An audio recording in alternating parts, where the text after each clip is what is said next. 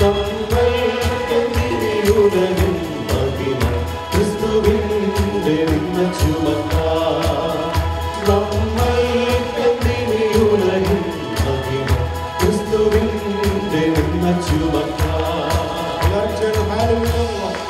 Hallelujah. Hallelujah. Praise the Lord. Praise the Lord. It's not loud enough. Praise the Lord. Praise the Lord. All right. May the name of our Lord be glorified. We had a very pleasant weekend. Friday was kind of hot. Saturday was kind of cool. And last time we got plenty of rain. And it's pretty cool outside. Think about it on a Father's Day, how often we have a cool weather. Happy Father's By the way, happy Father's to all of you and the grandfathers also. Happy Father's Day and Grandfather's Day. I want to wish that ahead of time this time. Anyway, we had a very pleasant this weekend, and I want to thank God for giving us a very wonderful weekend this weekend. As always, this is our 34th conference. We've been doing the conference here for the last 4 years. A very nice facility God has given to us, and God has kept away from any kind of problems, accidents, troubles this weekend. We thank God for that, providing a great opportunity for us to hear from God's Word. Yeah, we picked up the one of the smallest chapters, smallest books in the Bible. It was a very blessing to all of us. That's what many people have said, that this is a very relevant topic for this time and age, that we were able to use this topic, and God's servants were able to deliver His word at the correct time. My job is to say closing remarks, and basically a word of thanks, and I know I'm going to miss somebody, so I wrote it down and asked Ronnie to write it down, but I can't read it handwriting, so if I miss somebody, I want to ask you for apologies ahead of time.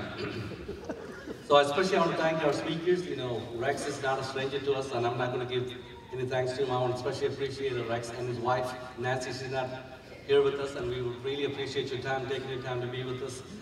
And he has done this is the third time he's coming, so we thank his brother Rex for coming and spending the weekend with us, Brother Rex Trogdon.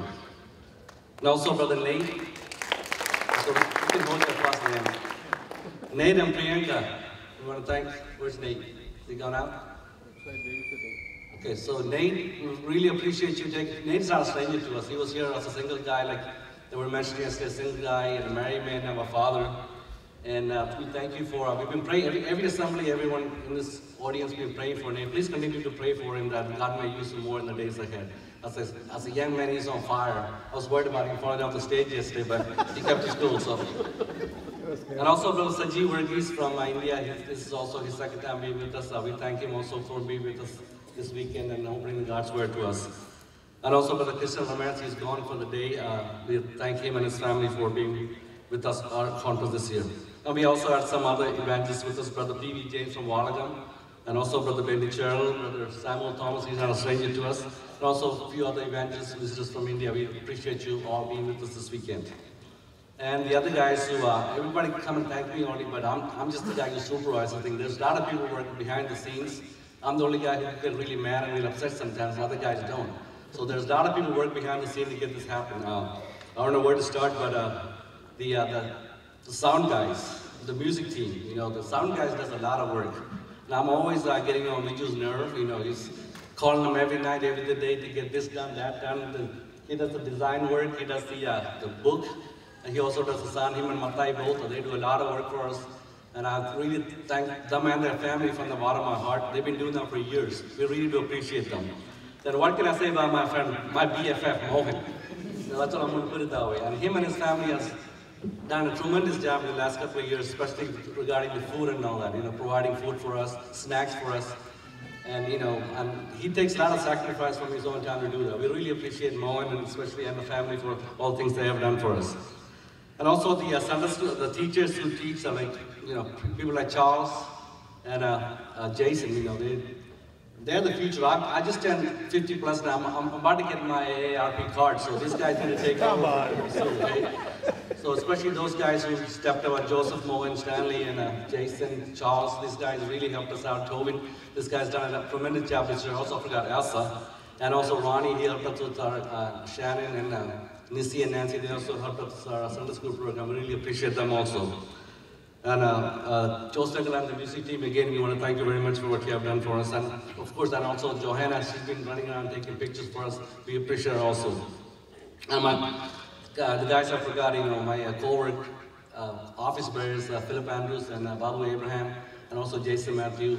They have done a tremendous job helping me, keeping me straight in the line. So we thank you so much for them also, and their families for helping me out.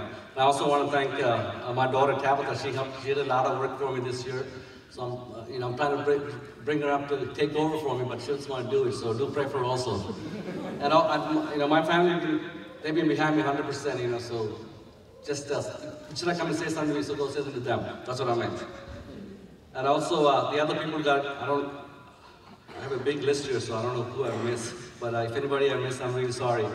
And some of the announcements I have here for the upcoming meetings, I just want to, I want to mention about the books behind Brother Phillips, that he traveled all the way from Canada to bring those books. Those books are, like Nate was saying, are really very valuable for us reading. I don't know how many people read these days, but those who read, please go visit that bookstore and buy some of these books from him. Also, I want to thank Jacob Sam. Jacob's been not a stranger to us. Him and his wife drove down from Detroit to broadcast and stuff for us. He also brought a family from Detroit, Johnson family. Thank you for you guys also for coming. Bring more people from down there. You're welcome to come down to Southwest. And also move to Texas. We have more people moving to Texas than any other state. So please bring more families to Texas. And a reminder about the other conference, IVF conference is coming in a couple of weeks, also FIBA conference. So please do go attend those conferences also. We're not partial to anyone, we support everyone. So please do go attend those conferences also. Okay, and also there's another meeting coming in August, August 9th and 10th. Brother John Curran is going to be in Dallas. And also August 10 and 17, Brother Joseph Murphy is going to be in Dallas. The first meeting is going to be at Believers Bible Chapel in Carrollton.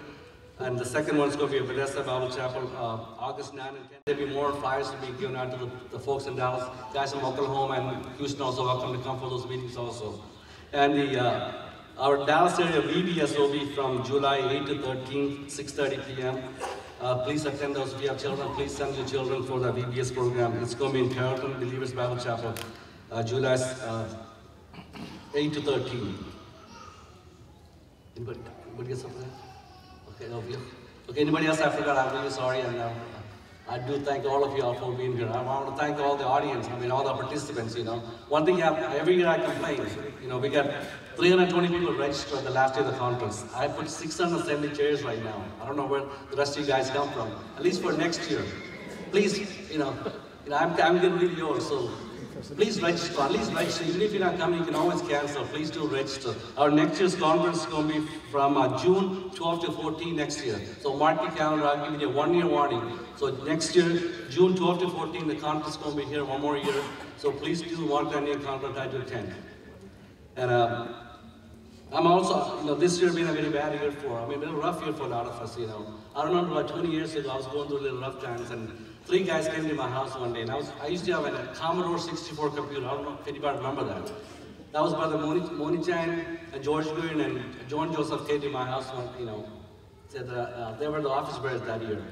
Moni Chan especially told me that, hey guy, I want you to step up and help. So they were using typewriters then, that's why really. But the encouragement I got from those 3 guys is, that's why I'm still standing here. They're all 3 of them are kind of father's figure to me. That was 20 years ago. It's time for some of you younger guys to step up. Please, because we need a lot of help. Because the next generation is you guys. The people who pass 50 and up, some of you 25 and 30-year-old guys, you guys are smart. You're not using typewriters anymore. You're not using Commodore 64. You're engineers, You got the technology. You can design websites. You can sing. I humbly request you, one time, please step forward and help our conference in the days ahead so we can continue this great tradition in the days ahead. Also, I really want to mention some of the families, especially Brother Joseph and his family, and also Brother Sam with his family in Houston. And I really appreciate Brother Wardican and Babies are coming today. We will continue to pray for a dead Indian family in the days ahead. And as all of you, please remember all these families in the days ahead in your prayers. And our Brother Rex will be coming to open the word, but a couple of more reminders. Please keep this area kind of clean. We like to have our auditorium back. And also when you go back to your rooms, take your trash, and if you can leave it outside, they will really appreciate it. Also leave your door open. So they want to come right after and clean our rooms. So they have, another group is already here, they want to come in. So the meeting will be over a little early, ahead of schedule. And Rex promised me that he's going to stop by 11:30. So as soon as those who will stay in the hotel rooms, please go in there and check, then come and have your lunch. And that's all the announcements I have. Thank you again for all of you for coming. We'll hope to see you again next year. June 12 to 14. I will ask Brother Rex to come forward and open the word, and Brother Piley will close our conference in prayer after that. Thank you very much.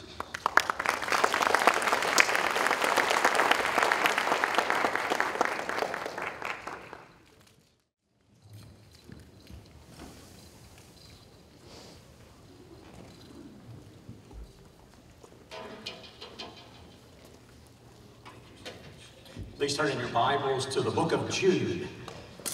Did your Bible fall open to Jude already? That's what we're hoping and praying.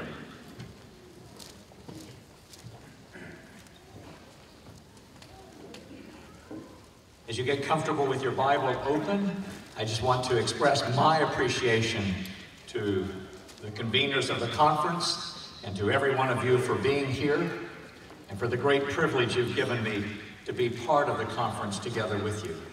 We trust that it's been a blessing to you. We know that God honors His word. It will not return unto Him void, but it will accomplish the very purpose for which He sent it. It will do His pleasure, and we want to cooperate with that. As we come to the end of the book of Jude, we're going to read the last 2 verses. This basically is what is referred to as the Doxology in Jude. I'm just going to make a little adjustment here. And there we go. The doxology has to do with that God would get the glory and that He pronounces a blessing on His word to us. And so as we read this doxology, take it to our hearts and push it right up into glory that He might receive all the honor that's due unto His name. For Jude writes at the end of his book in verse 24 saying, "Now to Him who is able to keep you from stumbling and to present you faultless before the presence of His glory with exceeding joy. To God our Savior, who alone is wise, be glory and majesty, dominion and power, both now and forever." And all God's people said, Amen. Amen. Shall we ask the Lord to guide us once again in His word? Let's pray. Our Father, we pray that you would take the things that we've just read in your word, bless them to our hearts, give us good understanding, and as we meet together this one more time, Father, we pray that you would take your word to do your work, to fulfill your will in our lives, and we promise, Father, to give you the honor and glory that's due unto you. For we pray this in the name of your wonderful Son, our Savior, the Lord Jesus Christ. Amen. Amen. Well, we're going to take this phrase, "He is able," and we're going to build up to the verses we've just read. Because this great statement, "He is able," is brought to us back on the occasion when the Lord Jesus met with 2 men who were blind. Please turn to Matthew's Gospel, chapter 9, verses 27 and 28. And in Matthew chapter 9, I would like you to notice that as these men came to the Lord, they made a request, but He asked them a question. With the Lord's help, I would like that question to be presented to our hearts. It may be a different need that we have compared to these men, but whatever your need is, let the Lord ask you this question to your own heart. Matthew chapter 9, verses 27 and also 28. Matthew 9:27 says, "When Jesus departed from there, 2 blind men followed Him, crying out and saying, 'Son of David, have mercy on us.'" And verse 28 says, "And when He had come into the house, the blind men came to Him, and Jesus said to them, 'Do you believe that I am able to do this?' They said to Him, 'Yes, Lord.'" Is that your answer to Him? Let's take some time just to consider what He is able to do. And we have 7 different portions of Scripture. I know there's not a translation to Malayalam for you, but if you have a difficult time following my English, I know I have a little different accent from East Texas, North Carolina that is, but if you have trouble following the accent or the language, why not get a friend close to you that can just help you walk through these 7 different verses that remind us that God is able. And as we look at each one, you mark that down in your heart to say, I know that he is able, he is able, I know he is able, I know that my Lord will see me through. And so we'll start all the way to the very first one that we're going to look at, and you'll find it in the book of Hebrews chapter 7. We were in the book of Hebrews chapter 7 a few times today already, and it's a great blessing to know this book that was written as a bridge between the old and the new brings before us the Lord Jesus Christ, and it tells us the reason that he came and what he is able to do. And we start at the very beginning of our need. And in Hebrews chapter 7, please notice in verse 25, it tells us, therefore, he is also able to save to the uttermost those who come to God through him, since he ever lives to make intercession for them. Think just for a moment. The greatest need that we had was salvation. We were lost. We were dead in our trespasses and sins. And while we were still helpless, while we were still sinners, while we were still enemies, Christ died for us. He laid down his life for us in order to save us. We have been saved, as it tells us, not only to the uttermost, but I want to tell you, we've been saved from the guttermost. That's exactly right. Where have we been saved from? The psalmist said in Psalm 40, he also brought me up out of a horrible pit, out of the miry clay. He set my feet upon a rock, established my goings, and has put a new song in my mouth, even praise unto our God. Many shall see it and fear and trust in the Lord. One favorite friend of mine down south said, the believer, based on those 2 verses I just quoted from the Psalms, he said the believer has been brought up, set up, kept up, and tuned up to sing God's praise. It's all because he saved us when we were in our lowest state. We were dead in our trespasses, and the scripture says in 2 Corinthians chapter 1, verses 9 and 10, that we had the sentence of death in ourselves, that we should not trust in ourselves, but in God who raises the dead. That's exactly how he saved us, from the guttermost.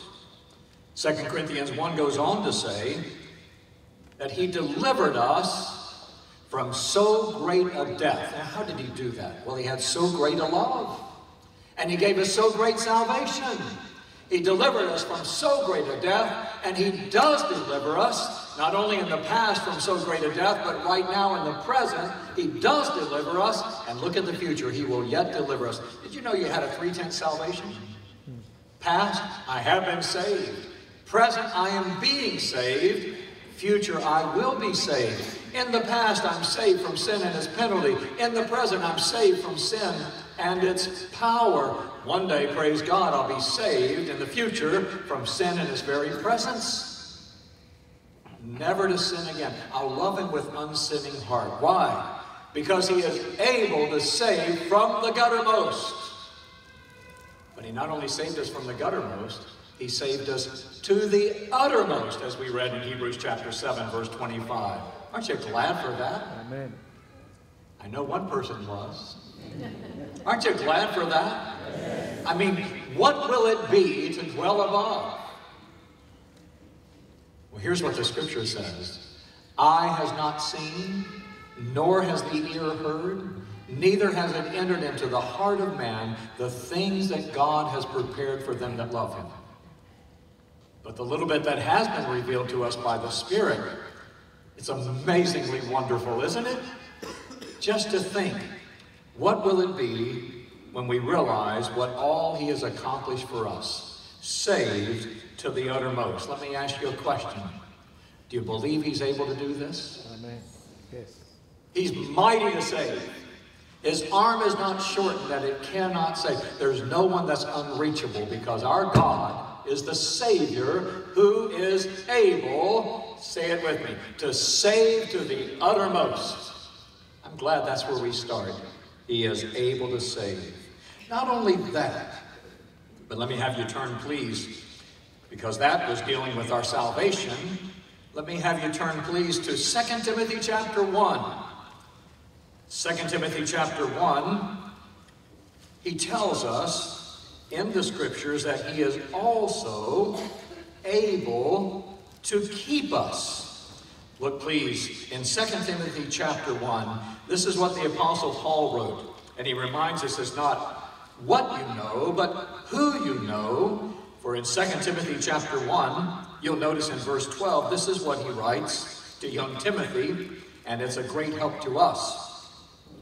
And in 2 Timothy chapter 1, verse 12, he writes, "For this reason I also suffer these things. Nevertheless, I am not ashamed." Here we go. "For I know whom I have believed, and am persuaded that he is able to keep what I have committed unto him against that day." Since the invitation of our Savior went out so clearly that he said, "Whoever comes to me, I will in no wise cast out," you can be assured that he is able to save and to keep what has been committed to him. We've committed to him our eternal destiny. And the last thing we would ever have to be concerned about is that we would ever lose this precious gift of salvation. God has given it to us freely, and he'll never take it back. God has promised, and he will not break his promise. We have his word on it. If we were not secure in our salvation, it would cast doubt on the faithfulness of God, but we know great is his faithfulness. Not only did he say, "Whoever comes to me, I will in no wise cast out," he also said, "He who believes in me," in John 6:47, has, that means possesses right now, everlasting life. Someone said, I thought it was life until you sin again. I told him, I said, "No, that's probation. This is life, it's everlasting life. It's salvation." We have a Savior who is able to keep what has been committed to him. And we are so secure.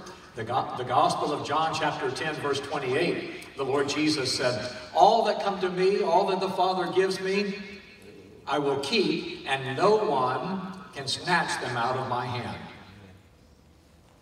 And then he said, "The Father who gave them me is greater than all, and no one is able to snatch them out of my Father's hand."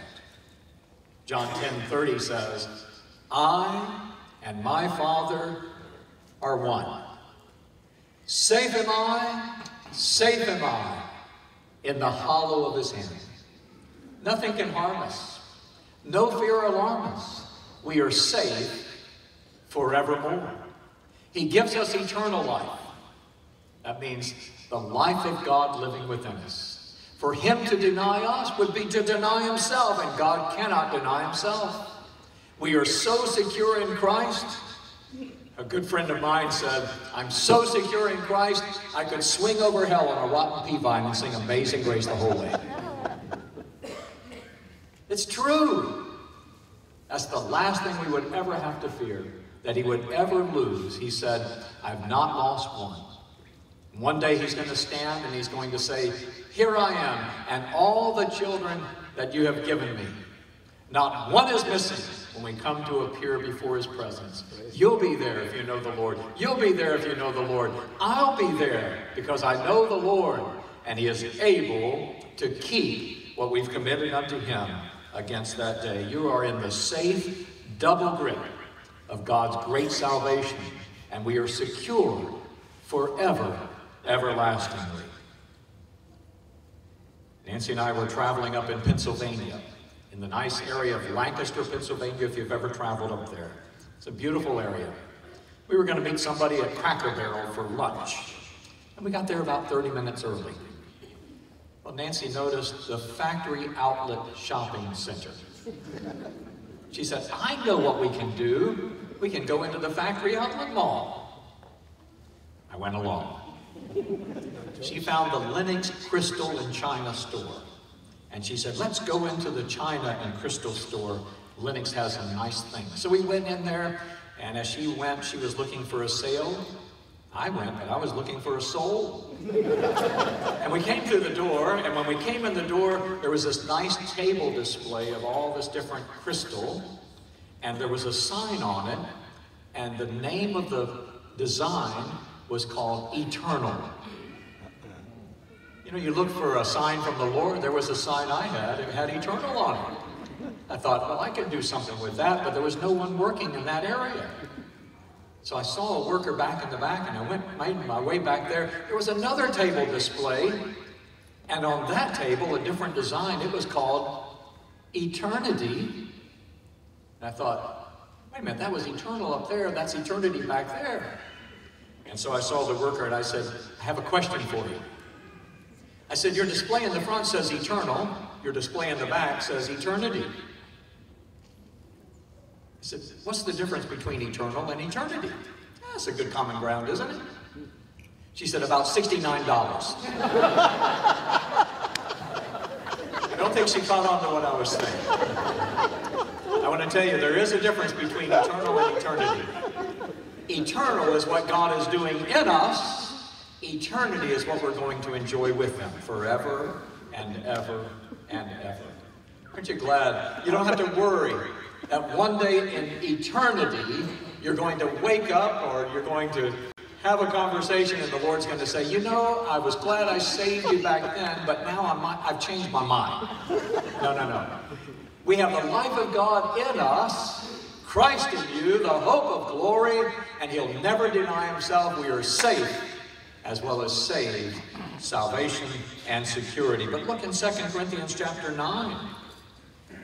Because in 2 Corinthians chapter 9, it's not just that we have salvation and we're secure in our salvation, knowing that we're going to spend eternity with Him, but on the way home to heaven, there is something that we need along the way. And so He also is able to make all grace abound toward us. Now, we're saved by His grace, but this grace, it's an abounding grace, isn't it? Because where sin abounded, grace abounded, how? Much more. I love that phrase, much more. You find it 5 times in the book of Romans chapter 5. You can remember it easy. Chapter 5, 5 times, much more, much more, much more. I got off the plane in Africa at a mission station up north of us, and I met a missionary, came out to the plane, and when he greeted me, he said, hello, Rex, my name is Don, much more. Much more? I said, I've read about you before. And he said, yeah, the book of Romans, I get it all the time. I wish I had a name like much more. You know, I hear of names like Jonathan Goforth. You don't even have to ask him what he did for a living. He was a missionary and he went forth. Jonathan Goforth. Don't you wish you had a name like that? Well, I'll tell you what, we have something even better than that. We have a grace that is much more. Where sin abounded, grace did much more abound. And we read about it in 2 Corinthians chapter 9. You'll notice in verse 8, 2 Corinthians chapter 9, verse 8, here's our key verse. It tells us, and God is able to make all grace abound toward you, that you, always having all sufficiency in all things, having an abundance for every good work. We see that grace is abounding. We also see that grace is abundant, because when it comes to serving the Lord, the question is asked by the Apostle Paul, and I heard it this morning with the devotions with our brother Nate. He said, and who is sufficient for these things? The sufficiency is not in and of ourselves, for we're not sufficient of ourselves to think of anything as coming from ourselves, but our sufficiency is from God, who is sufficient for all things and has made us sufficient as well. That same grace that brings salvation is the same grace that is able to sustain us, and we say that his grace is the sufficiency that we need. Think about the Apostle Paul.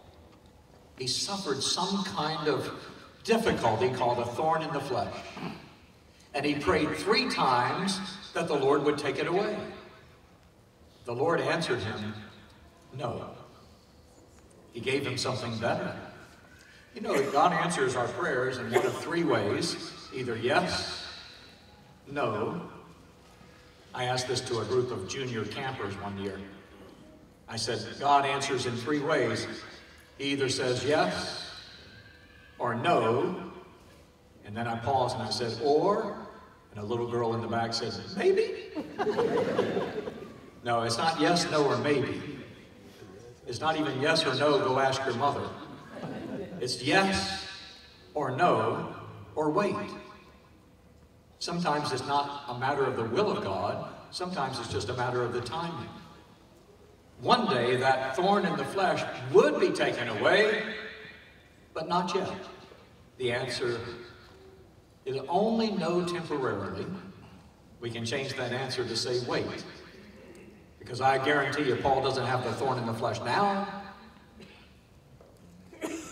But something better was given to Paul than the relief from the thorn in the flesh. God promised, he says, my grace is sufficient for you.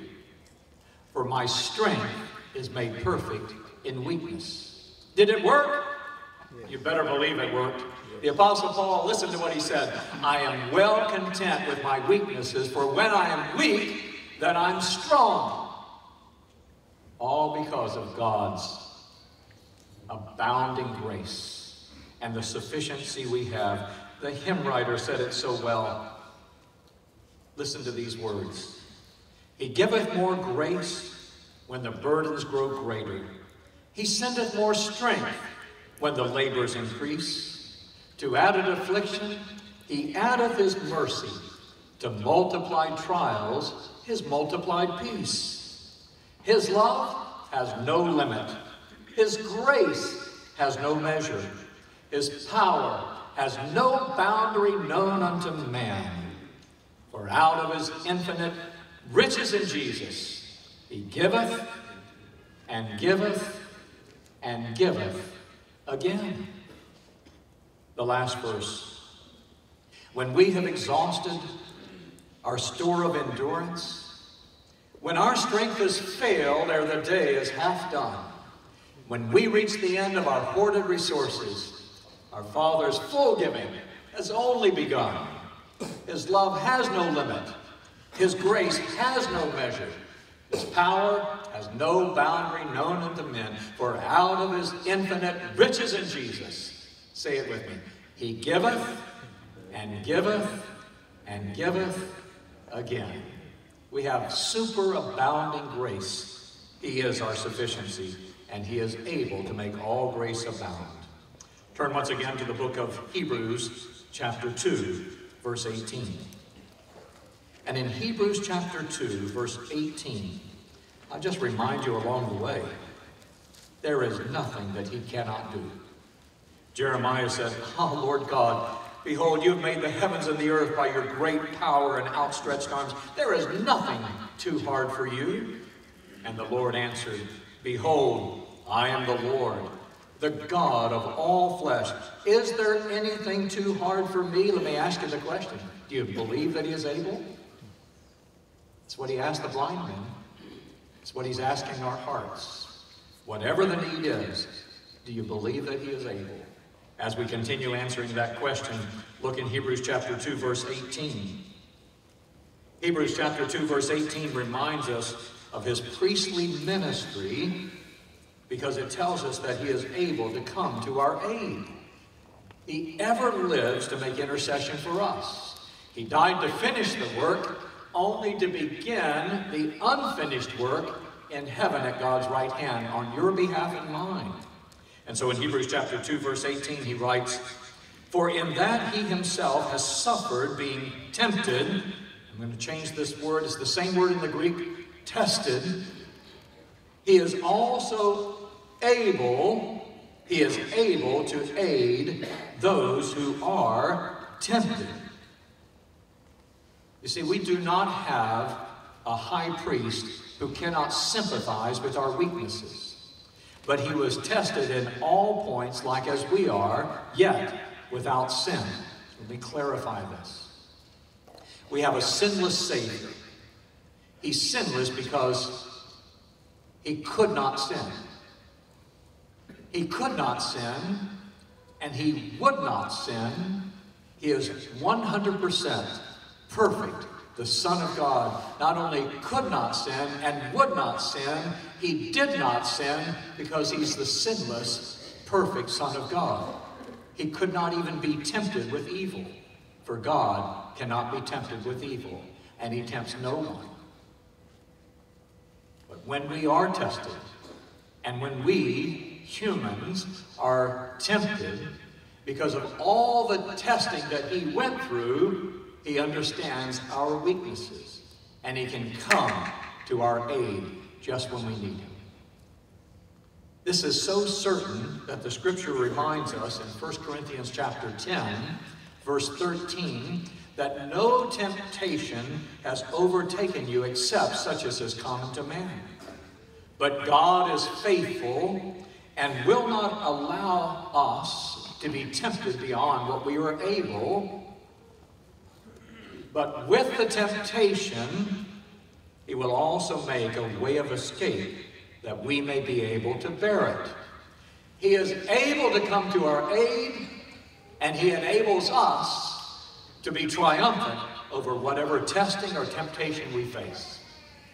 Whether it's a testing of sadness or sorrow, or of sickness, or of distress, or of overwhelming things. Listen, when the situation looks overwhelming, just remember you're an overcomer. That we have the victory, and we are more than conquerors through Christ who loved us and gave himself for us. What does it mean to be more than a conqueror? Well, a conqueror is one who goes down into the battle and comes up triumphant. That's what the Lord Jesus did. He ran down into the battle and he won the victory, and now he's on high as the victor. But more than a conqueror, that's someone who gets all of the benefit from the victory of someone who has fought the battle for us and has made us because we're on his side. If God be for us, who can be against us? And we have the assurance that the victory is ours, all because of him. Because of that, he is able to come to our aid. Now, when it comes to relating to us, I'd like to just point out that he identifies with us in regards to our infirmities or our weaknesses, not in regard to our iniquities. He didn't have to experience sin. He was made sin for us. And he took our sins away in his own body on the tree, that we, having died to sins, might live unto him. We need his strength to make that possible, and he is able to come to our aid and supply all the strength that's needed. He has all of heaven's forces at his disposal. All it takes, even as he said in the garden to Simon Peter, do you not know that I could ask my Father and he would give me 12 legions of angels? And he just waits for a look when we enter into temptation or go through times of testing. He just waits for a look. We call upon him. The way of escape opens up before us, and all of heaven's resources are fighting on our behalf. Really, walking with him, we have it made, don't we? Because he is able to aid us and to supply the strength that is needed. Turn now to my favorite verse, Ephesians chapter 3. It might be your favorite verse as well. Ephesians chapter 3, because he is also able, as we look at this fifth statement of his great ability, he is also able to do and accomplish his work in us. Ephesians chapter 3, verse 20 tells us, and it's also a doxology or a benediction, a blessing pronounced, because Paul gets to the end of this great statement in chapter 3, and he just can't contain himself, that you might be filled with the fullness of God. One little girl prayed, "Oh God, fill me with yourself." And then she said, "I can't hold much, but I can overflow a whole lot." That's what we feel like, isn't it? And so he says, as he breaks forth into this blessing toward the Lord and prays in Ephesians 3:20, "Now to him who is able to do exceedingly abundantly above all that we ask or think, according to the power that works in us, to him be glory in the church by Christ Jesus throughout all ages, world without end. Amen. Lord, let it be so." He is able to do. He is able to do what? Let me give you the design or the little nice description in written form that came from William MacDonald's excellent commentary, the Believer's Bible Commentary. Because there he breaks down, it's almost like, well, the way I have to do it to get all the words in, it's almost like a reading exam. Have you had a reading exam lately? You know, that's where you start out big and you end up small. Well, maybe you have to stop part way if you can't see clearly. And so we're going to do a reading exam just to make sure you can see clearly what he is able to do. So Mr. MacDonald started with the first phrase from verse 20, just that statement that we're looking at, he is able, and then it says, he is able to do. We can all read that okay, right? Everybody's seeing pretty good. But then we have to go a little bit smaller because we're getting a little bit longer. He is able not only to do, he's able to do what we ask. That's what the Lord Jesus told his disciples. Up until this point, you've asked nothing. Ask in my name.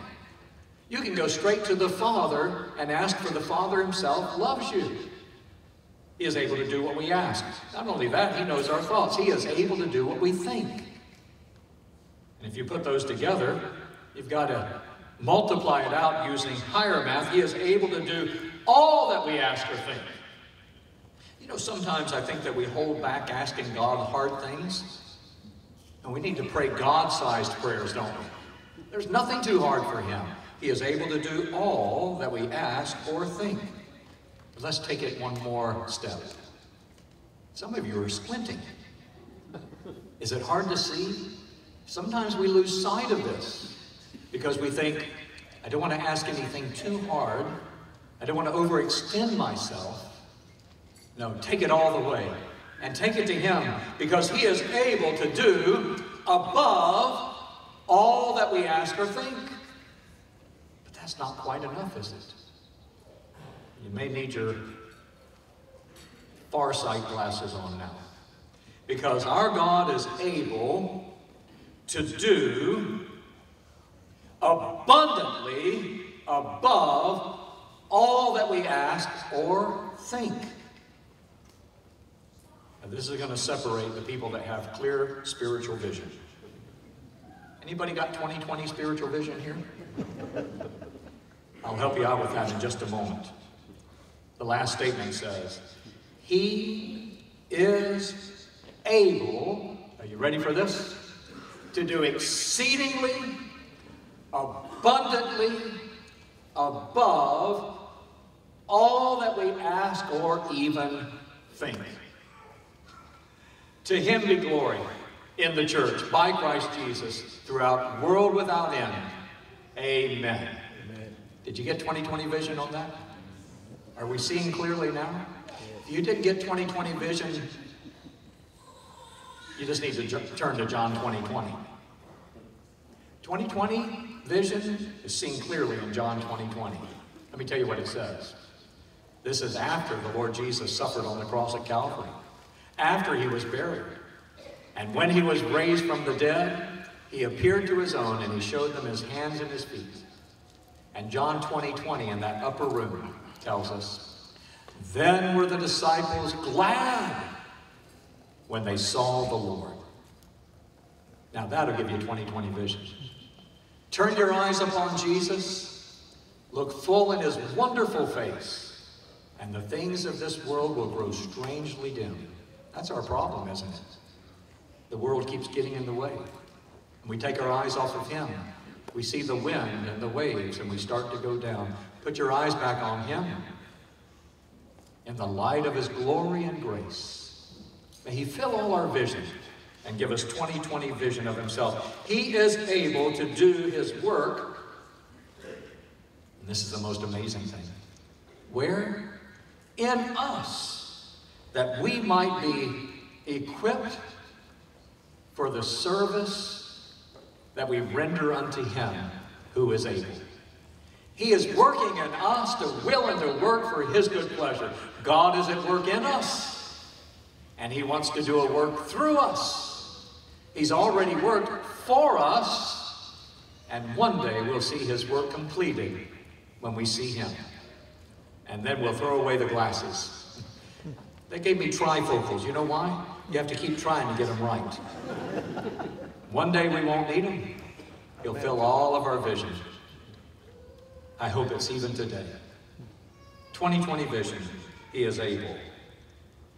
Sixthly, please turn in your Bibles to the book of Philippians, right next door to Ephesians, from Galatians, Ephesians, Philippians, chapter 3. Because now, looking from a heavenly perspective, we are citizens not of this world, but our citizenship is in heaven. And Philippians chapter 3 tells us this. Notice in verse 20 and 21. Philippians 3:20 says, "For our citizenship is in heaven, from which we also," and note, eagerly wait. That's tiptoe expectancy. He won't have to call me twice. We're waiting for the Savior, the Lord Jesus Christ, who will transform our lowly body, that it may be conformed to his glorious body, according to the working by which, here we go, he is able even to subdue all things to himself. Every time I get on an airplane, maybe you do the same, I always pray, Lord, lift us up in your power. And then I say, and set us down in your tender mercies.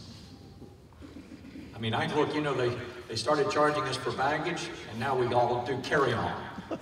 My carry-on bag, if they weighed it, they'd have probably disqualified it. You can get a lot in a carry-on, and I'm thinking, this plane is completely full. And the carry-on bins are also full with heavy bags. I saw this trip, I've never noticed it before, there's a sticker up inside that overhead bin. It said the maximum weight is 84.3 pounds. And I see 5 different carry-ons in there, and I know they all weigh 50 pounds. And I'm thinking, as we're rolling down the runway, it's a lot of weight to pick up. Are we going to get off the ground? And I pray, Lord, lift us up in your power. Now you think about it. Right here, if the Lord were to come. I know Roji said 250 signed up, 500 are here. That's okay. You think if the Lord were to come right now, he'd have any trouble getting us up off the ground? It'll be a commotion, a call, and that'll be all. We'll hear his voice, we'll see his face, we'll be changed and taken up in a moment. In the twinkling of an eye, the dead in Christ will be raised first. Do you think he can raise all the dead in Christ? Yes. Someone said when he said, Lazarus, come forth, if he had not said the name of Lazarus, all the dead would have come forth. One day, all those who are dead in Christ, those who are asleep in Jesus, he's going to raise up. I'd love to be doing a graveside service at that moment, wouldn't you? And see all the graves open up with believers. And we'll all go up together. And then those of us who are alive and remain, we're going to be caught up together with them that are asleep in Jesus, and we're going to meet him in the air. Is he able to do this? It tells us that he is able to subdue. That means he has the power and control and authority over all things. We have a sovereign Lord who is King of kings and Lord of lords. He can say it, and it's done. Someone asked me, they said, do you think God really created everything in 6 days? I said, I was only wondering why it took him so long. He is able. One day, every knee will bow and every tongue will confess that Jesus Christ is Lord to the glory of God the Father, because he is able to subdue all things by his sovereign right. And then back to the book of Jude, please. And in Jude, he tells us, as we read in verses 24 and 25, it is a doxology. We're going to look in Jude, and then we just are going to go back to Matthew and finish it all out. Jude, verses 24 and 25. Now to him, and here we go, who is able to keep you from stumbling or from falling. This is very practical. Jude is an amazing book, isn't it? I mean, we've gone through all the way back in the Old Testament, all the way to the beginning in Genesis, with Abel and with Cain, and the children of Israel in Exodus, all the way through Numbers. We've looked at the sons of Korah in the book of Numbers as well. We've gone all the way through with Michael and Moses, and as we've made our way through, now we come down to the very practical closing. And then of all things, in the doxology or the benediction of the closing of the book, he gets extremely practical, and this is what he says. He is able to keep you from falling. Not only can he keep us from falling, did you notice that next statement in verse 24? And to present you faultless. We who are up to our ears of our sinfulness, he's cleansed us every bit. And he sees in us not one stain, not one wrinkle, but he presents us to himself as a bride that's been completely cleansed by his precious blood and that ongoing work of cleansing us by the water of the word. He is able, Paul writes to the believers in Romans chapter 16, he is able to establish you. In other words, the same thing. You have no need to fear that you're going to stand before him and be embarrassed. Why? Because you're going to be covered with the righteous robe of the Lord Jesus Christ. He is able to keep us from stumbling and give us that stability in life that we need daily. And so we come all the way back to the Gospel of Matthew, and in Matthew chapter 9, let's finish up where we started out. Matthew chapter 9, you remember those two blind men we read about? They came into the house, and in verse 28 we read, this is Matthew chapter 9, verse 28, and when he had come into the house, the blind men came to him, and Jesus said to them, do you believe that I am able to do this? And we ask the question to our own hearts. Of all the things we've been talking about, do you believe he's able? They said unto him, yes, Lord. If you said unto him, yes, Lord. Or if you were still, well, maybe. No. Lord, I believe. Help my unbelief. Yes, we believe. Here's what he answered in verse 29. Then he touched their eyes. May you know his touch today. And he said, according to your faith, let it be to you. Lord, I believe. Help my unbelief. To close, let me just ask you, what would you say to him who is able to do all this? Here's what you'd have to say. Verse 25 of Jude 1, it says, to God, our Savior, who alone is wise, be glory and majesty, dominion and power, both now and forever. Amen. Now, when you said amen, here's what you said. You just committed and you expressed your conviction. Lord, let it be so. As I close in prayer, why not say that amen one more time? Amen. To know this is what God is able to do. I'm committing my life to this, trusting his ability to work in us for his honor and glory. May the Lord bless his word to our hearts and our brother's going to come and close in prayer. And we'll say our amens when he finishes his prayer.